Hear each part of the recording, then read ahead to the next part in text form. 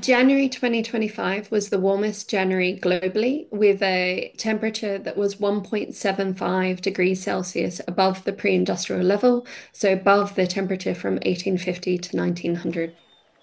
Towards the middle of 2024 onwards, we entered a neutral to developing La Nina phase, so a cooler phase. So even though the equatorial Pacific isn't creating conditions that are warming our global climate, we're still seeing record temperatures. When you look at the global map, you see very bright red, so dark red anomalies, which are showing much warmer than average over the Arctic. So we know that the anomalies that we saw in January in the Arctic were extreme. They're on the order of 20 degrees above the climatological average. By far and away, the largest contributing factor of climate change is the concentration of greenhouse gases in the atmosphere. And this is primarily due to burning of fossil fuels.